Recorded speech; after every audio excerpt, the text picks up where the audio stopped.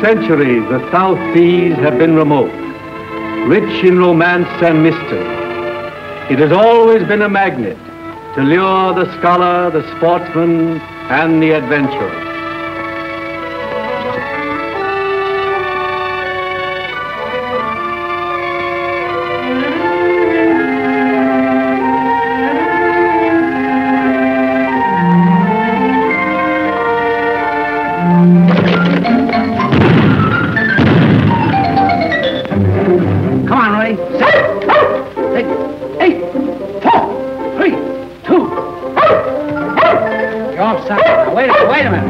Come on up, come up. Wait a second. 7, 8, 4, 2, chip. Attaboy. There are scores of islands such as these, possibly uninhabited since the beginning of time. You mean to say nobody lives on a beautiful island like that? Not a soul. Oh.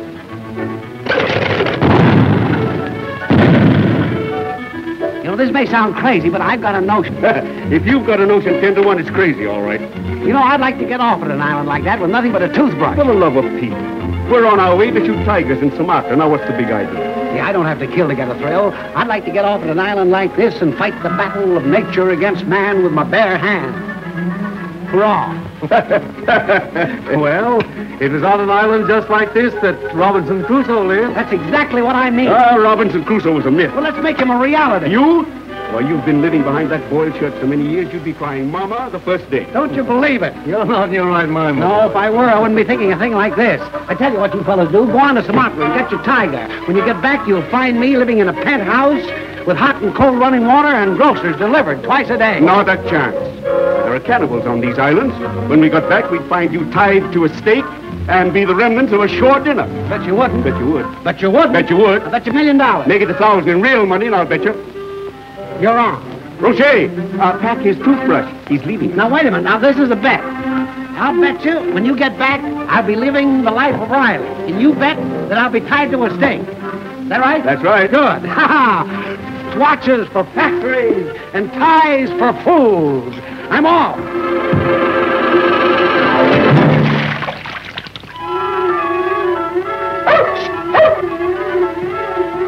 Where shall we send your mail? Park Avenue and 52nd Street.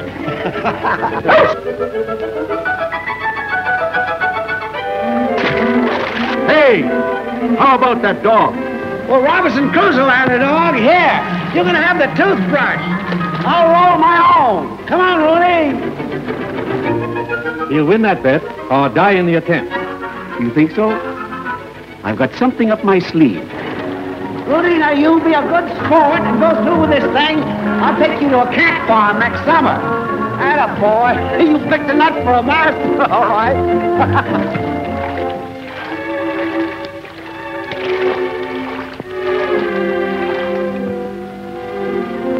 Rooney, we're certainly in for it now. Cut off from the world for many, many months. I suppose the first thing to do is to look for water. Oh, drinking water. Aqua pura. Come on, let's go.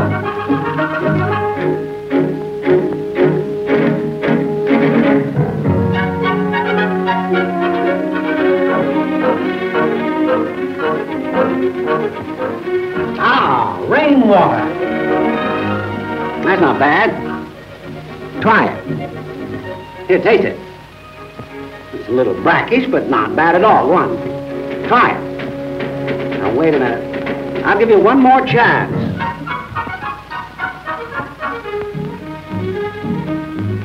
Coconuts. Fresh water from coconuts.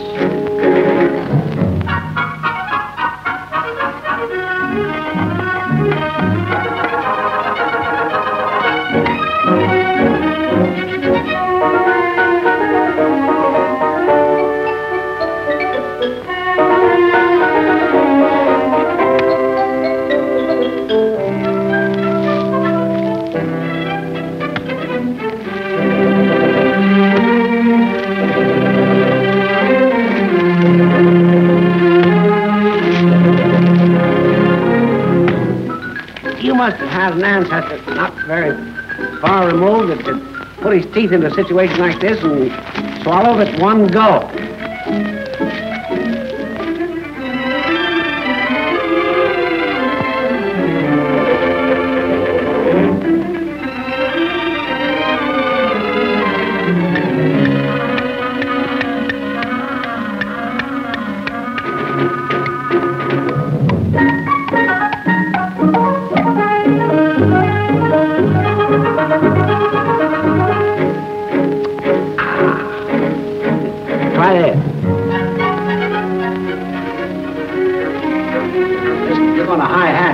Into difficulty. You know, I'm a darn sight more adaptable than you are.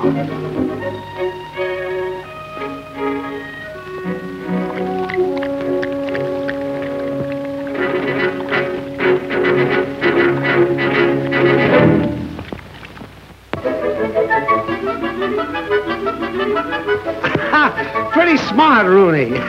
Now you're taking after your great-grandfather. Well, Rooney, here's looking at you.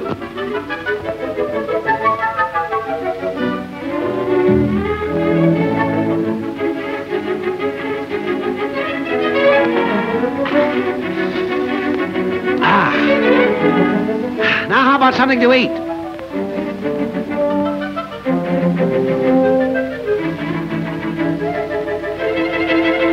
Oh, I may finish by eating grass, but I certainly am not going to start that way. Van Camp's backyard. Coconuts. Bananas. Breadfruit. Pineapples. I'm all set. Now what about you? I'm afraid you've got to go on a diet. Now for a place to live.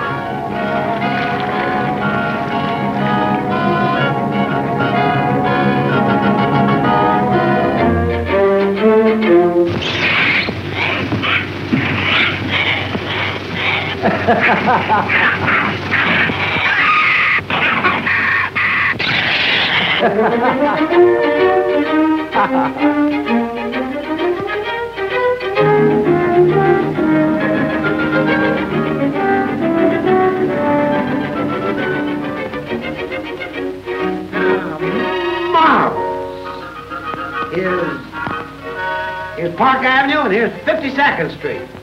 Here it is, all in a nutshell. Water, food, shelter. That, my boy, is called a survey. And the next thing is an engineering job. Sure. Now I'm going to show you a little trick. This happened 10, 15, or 200,000 years ago. The first thing that man did when he stood on his hind legs was to throw his brain into a new position.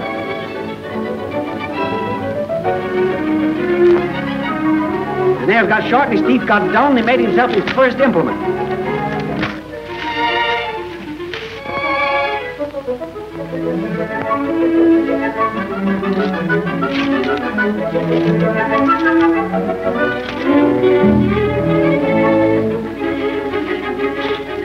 This is burro bark, Rooney. Natives of these islands make rope out of this and various other things.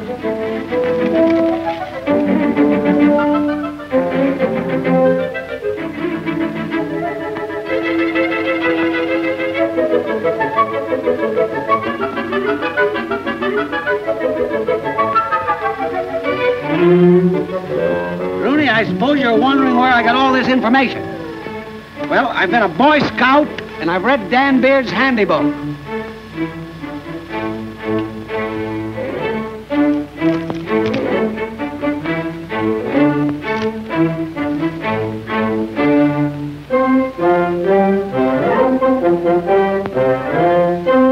This is the first labor-saving device known to man.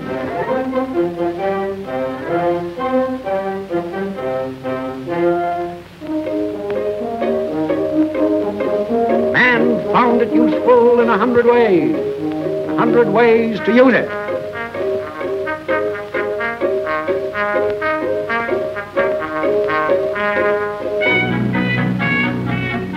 No nails, no screws, no spikes, nothing to deceive you.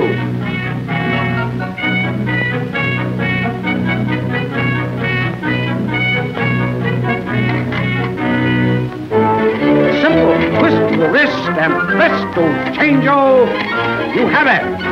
Eureka!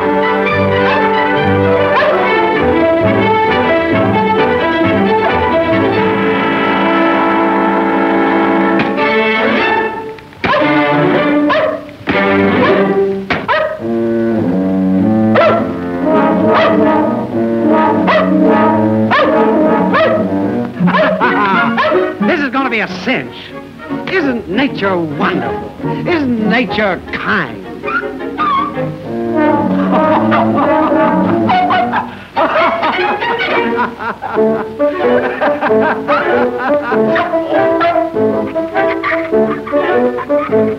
I beg your pardon, I'm wrong again.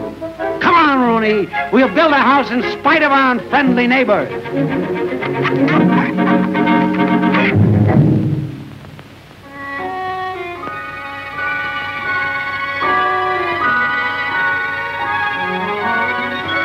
Now, here is an island that is totally different, both geographically and in vegetation, from our Robinson Crusoe Island. Oh, look who's here. Ooh, little drama going on this island. Little girl evidently does not want to take a bath. Mama spanked. By Jove, she's a cute little trick. Wait a minute. You know what this is? It's a betrothal ceremony. Betrothal? Yes. The girl presents her comb to the man she is supposed to marry. He accepts it as a token of the engagement. Look at the face of the guy she's going to marry. Oh, wonder who the grouchy old dame is. Probably the girl's mother. Well, she's a good match for the son-in-law. All right, all right, all right. Yeah. What happens after the betrothal? Well, after several months, or as the natives say, after the fourth moon, they have the wedding. The girl is bathed by her bridesmaids, dressed, garlanded, and taken before the groom-to-be.